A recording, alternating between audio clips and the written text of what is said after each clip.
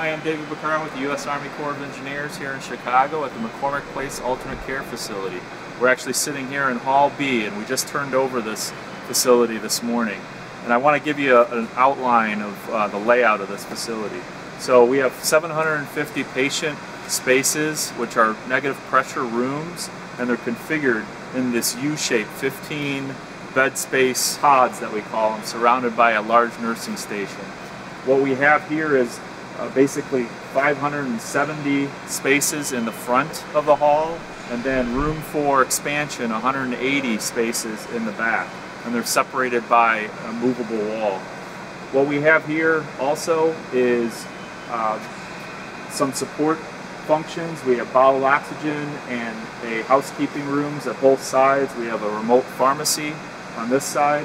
Egress and entry of patients would come from the outside into the hall from the east, and then emergency egress to the west.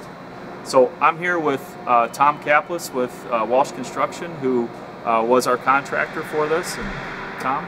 Sure, I'm going to talk about some of the engineering components of the space. So as David said, 750 individual tent patient care spaces is what this hall is designed for. We currently have erected 500 of those tents, but we have the infrastructure in place for the 750. So what does that infrastructure look like? That infrastructure consists of an emergency power system, a medical gas system, which includes oxygen and vacuum, as well as a very robust exhaust system. So each one of the tents that you see behind us is its own negative pressure unit, which is operated by a HEPA filtration system. That HEPA filtration system is tied into a main duct trunk line. After being purified, then that air exhausts out of the space.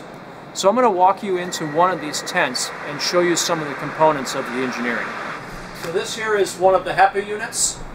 This HEPA unit is tied into that ductwork outside, which is supported by the scaffold system. We have an exam light, we have a patient light. The red outlets here are for the emergency power, which is generator based, and we've positioned a generator on the loading dock of the McCormick Place. You have oxygen, which is supported by a medical gas tank farm, which is also positioned out in the loading dock. And then you have vacuum, which is supported by a medical vacuum system, which is positioned outside of the space. All of these things are piped in line into this facility to service the 750 patient units that we've designed. Now we want to talk a little bit about the nurse station.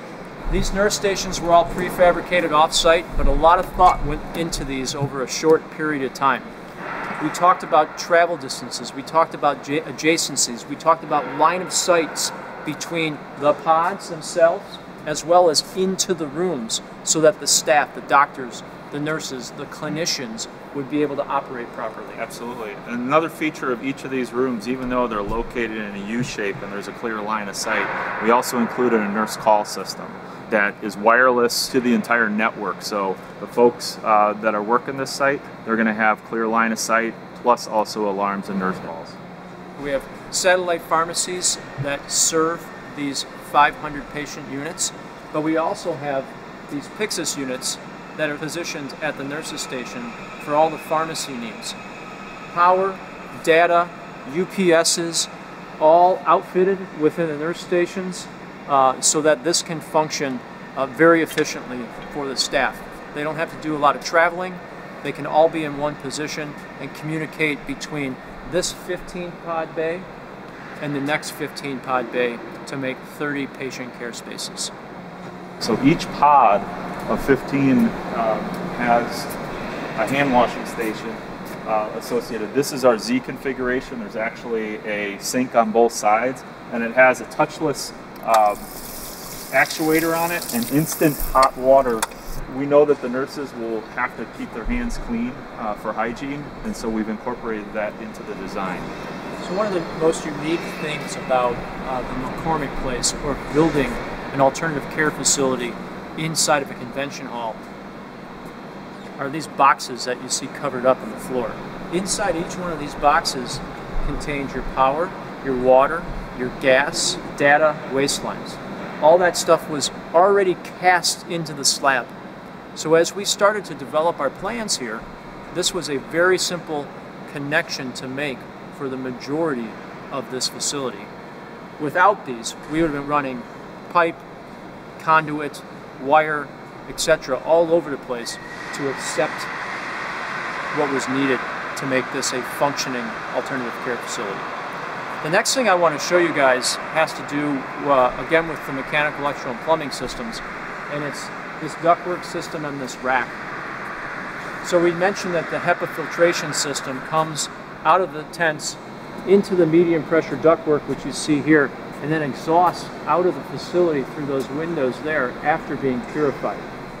There's large fans that are put on this system to create that exhaust, as well as this entire volume, this space, is in a negative pressure condition.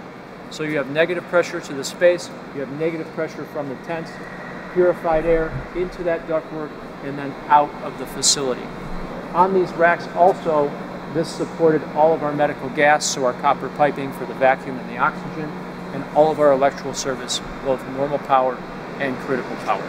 There's a tremendous amount of engineering that went into this hall here, and it's all done within 25 days. So 25 days ago, there was nothing here. There was a clean slab. And in less than 4 weeks, the Corps of Engineers, Walsh Construction, the McCormick place, and a bunch of tradesmen and designers and engineers made this happen. It's really just an amazing thing.